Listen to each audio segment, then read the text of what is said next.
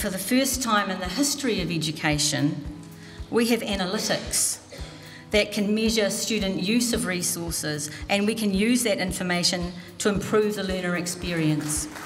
A new carpentry app launched by Te Wānanga Aotearoa could radically change the way building is taught and has been welcomed by industry experts and Wānanga carpentry tutors.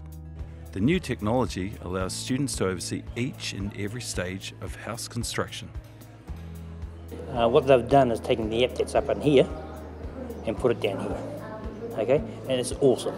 You know, I don't have to really understand or remember everything in there. It's always there for them.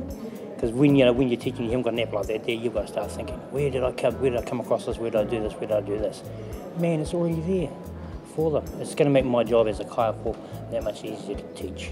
The Certificate in Applied Technology app uses text, animation, interactive graphics and 3D modelling to explain each stage of a house build.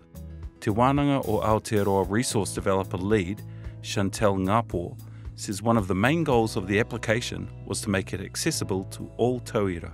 Making it so that the program is learnable for any level of literacy and numeracy. Yeah, and being able to visually see the images, the nails, the hammers, everything coming together makes it a lot easier for their learning. Guest speaker at the launch, Adobe Solutions Earl Tipene, praised the Wānanga for its innovation. Te Wānanga really has sort of led the way in transitioning from what a traditional print-based organisation in education would approach, and now being able to take their print team and actually create applications and digital content the way they have is really an immense piece of work and just very exciting. The Carpentry app simplifies the pathway into the building industry by lessening book-based work and making course material more interactive. The Wānanga is now looking at putting what they've learned into other applications to enhance tauira learning. We did a lot of PD, app development, so our team is fully trained in this now, so we're just looking forward to moving on to the next project.